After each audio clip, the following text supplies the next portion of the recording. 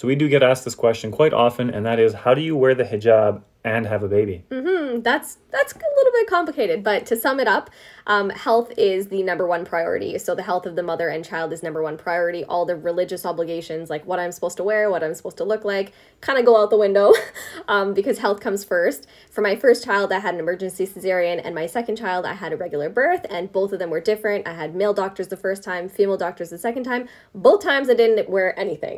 And of course, if you have the power to ask for female doctors and nurses prior, that's kind of what we tried to do the first time around, but it didn't end up working that way because it was an emergency. I didn't have any other options, but obviously you would exhaust those kind of options first, and if not, it's all good. So to summarize, ladies and gentlemen, if you have no clothes on from the belly button down, I wouldn't be too worried about what you're wearing on your head.